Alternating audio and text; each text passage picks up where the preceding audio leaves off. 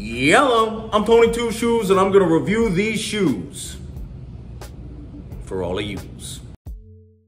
All right, I got 3 shoes from New Balance here, as I like to call them the foaming empire. I mean, look at these, I'm fresh foaming at the mouth here. It's like I just went and picked up a prescription from the pharmacy. I've got the reliable SC Trainer V3, the plush More V5, and the lively Balos V1. It's the first one. Now, they all have different attributes, and they're pretty unique in their own ways, so let's break these things down. This is the Fuel Cell SC Trainer V3. It's New Balance's Super Trainer. A Super Trainer is basically a shoe that has all the components of a race day shoe, but in a less aggressive, more structured package. So it's the tech and the benefits of a carbon fiber racing shoe, but catered to a wider range of runners. It's a really nice complement to a race day shoe like the SC Elite from New Balance. You got a mesh upper, much more structured than a race day shoe. Lock-in was really nice and secure. I like this because most race day shoes,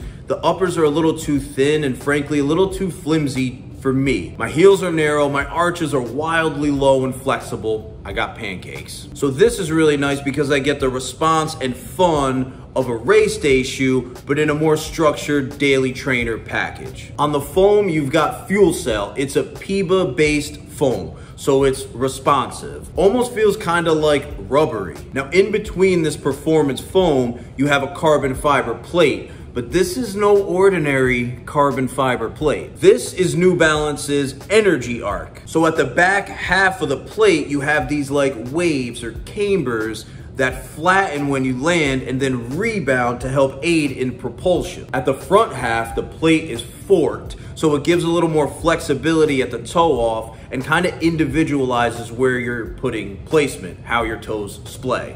Also shaves a little weight. Now, like most plated shoes, the faster I ran, the more I felt the response from the plate, but at any pace, this shoe works well. The New Balance Fuel Cell SC Trainer V3 is $180, and it makes sense at that price point, especially for all that you're getting here. 9.2 ounces in the men's, 4.7 ounces in the women's, 40 millimeters of foam at the heel, 36 at the front, so that's a 4 millimeter heel to toe drop. Now, I felt the low drop and I liked it. It really accentuated the rocker of the plate. All in all, I would say that this shoe is quite pleasant. It was exactly as I expected it to feel, and that's good. But wait, there's more. This is the Fresh Foam X More V5. Now, I'm gonna level with you here. My expectations were kind of low for this shoe, and here's why. I had the previous version, V4, and it just felt like that they just took a bunch of foam and put it under the shoe. It really didn't have much character, any like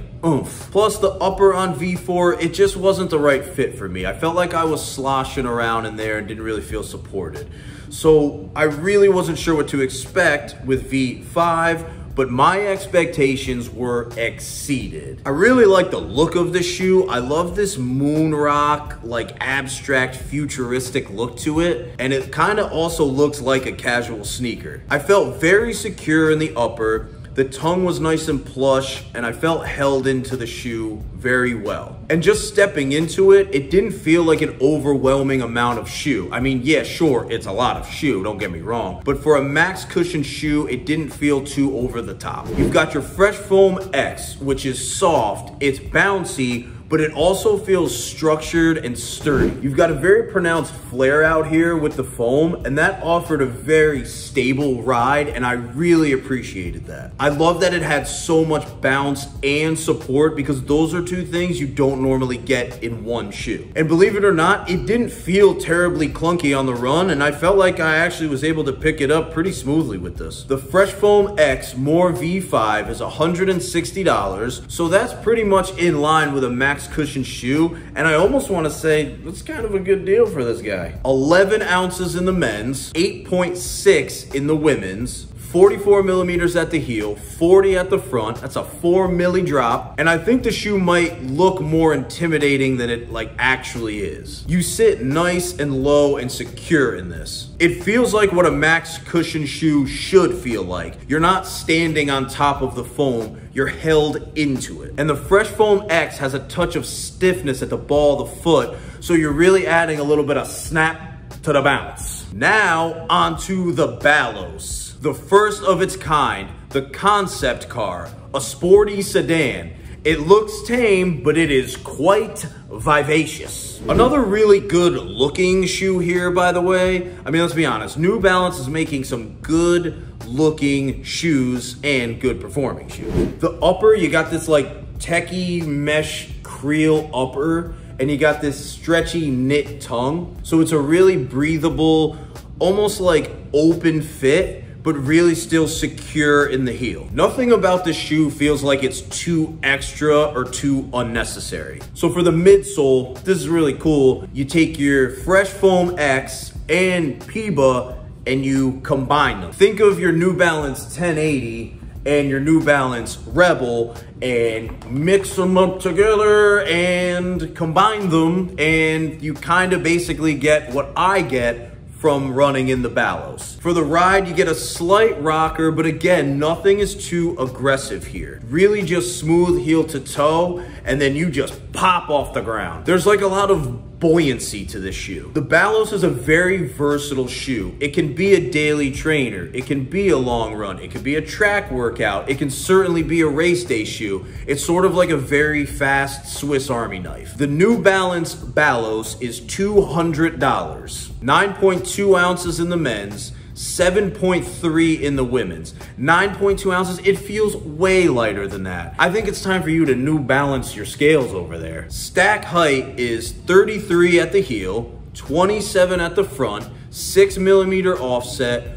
race ready, road ready, really cool. Now these all felt different, but they did have some similarities. First of all, they all look really great. I mean, with the colorways and the designs, New Balance, home run for sure. New Balance really took their time to craft shoes that have elements of support and stability while not sacrificing performance. Really delivering inherent stability. Support when, where, and if you need it. I usually find that softer foams just don't work well for my low flexible arches, but the support across the board was certainly there and never felt too obtrusive either. Every time I went to pull one of these shoes for a run, I was excited to take them out. I liked how different they felt, but how complete they felt across all the models. I'm really excited to see what's coming out next, and spoiler alert, the next 1080 is pretty good too. I give the New Balance Fuel Cell SC Trainer V3, why is it so many words, Fresh Foam X, more V5, also a lot of words, and the Balos, much better, 2 shoes up. You get 2 shoes, you get 2 shoes, everybody gets 2 shoes. I'm Tony 2 Shoes, and I just reviewed these shoes, yeah, all of these shoes, for all of yous.